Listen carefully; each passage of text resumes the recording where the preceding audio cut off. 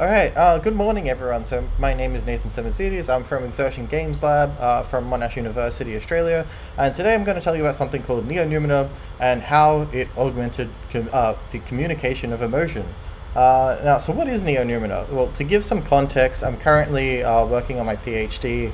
It's titled Understanding the Design of Integrated Consciousness Through Implicit Neural Interfaces. So essentially everything that Pedro just talked about, I'm looking at how that interacts with consciousness and how you can think of integration in terms of how integration can be used to connect people's consciousnesses together, or how we can share conscious experiences.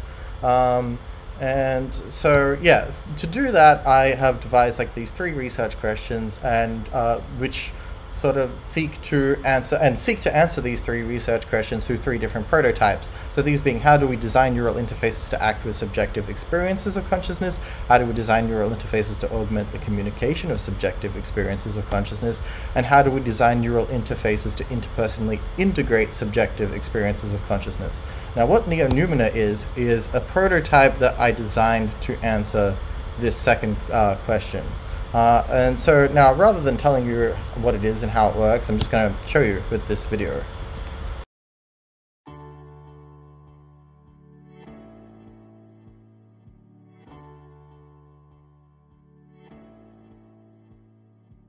People often find it difficult to communicate their emotions. We believe that interactive technology can help with this. We have designed a new system called Neo-Noumena. Neo-Noumena uses brain-computer interfacing and artificial intelligence to read one's emotions and presents them to others in mixed reality through head-mounted displays. Both participants see fractals representative of their emotions overlaid over their physical environment.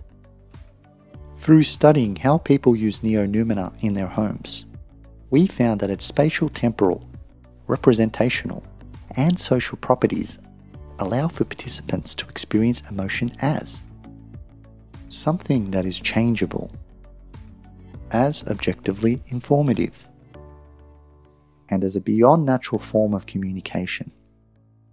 We intend that our work gives guidance towards a technological future of empathy and unity.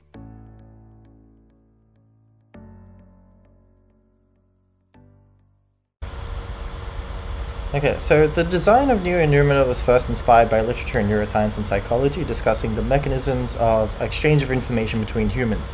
The main takeaway that we got from here is while language is our primary means of information exchange, it has a lot of trade-offs that place limitations on how much information can be conveyed, while also being subject to misinterpretation. Meanwhile, there's also evidence that humans do have the cognitive bandwidth to take in additional information, we just don't use it. So we looked to research in neuroscience, emotion mapping, and biomimicry to find ways to encode emotional information without language. So this led us to the use of fractals, color, movement, and proximity to encode emotional information. We then took the principles underlying neurofeedback, namely that representation of brain activity can inform you about brain activity and allow you to change it, and modified it to make it interpersonal, hence the use of EEG. And then this outward modification of neurofeedback was completed through the lens of human-computer integration, so drawing specifically from Steve Mann's humanistic intelligence, which informed the adoption of AR to mediate the interpersonal communication of an emotional reality. So in practice, this was achieved through taking brain activity through an EEG and then passing it through machine learning algorithms to come to a classification of that person's concurrent affective state. And then using that, with these classifications, we drove the generation of fractal swarms that followed and manifested themselves around that person for themselves and others to see. So to help us understand the resultant experiences of using Neo-Noumena, we conducted an in-the-wild study in which the system was deployed to 5 pairs of participants, and during this time participants used Neo-Noumena at will for 3 days within their own homes. At the beginning and conclusion of the participation, we took measures of emotional competence. You probably know of this as emotional intelligence.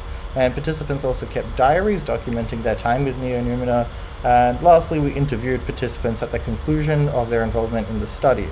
Now, what this data told us is, first of all, in looking at the questionnaire data, we found a significant increase in interpersonal emotional regulation. So people found it easier to regulate or change the emotions of the people that they were interacting with. And then through the thematic analysis of the qualitative data, we came to 3 themes.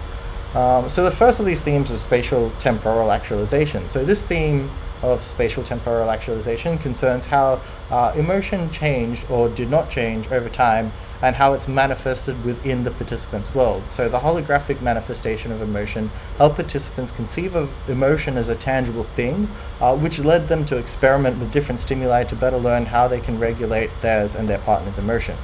So a quote from this is, one participant said, "I wanted to see if smoking a small joint would change how they reacted.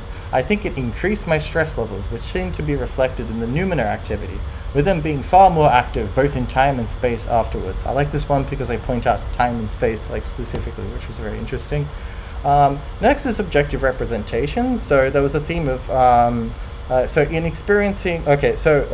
described how participants encoded and decoded the emotional information as representation, allowing for emotion to be expressed as information, either about themselves or their partner. So in expressing emotion as information, it allowed them to take in how they were feeling from a third-person perspective.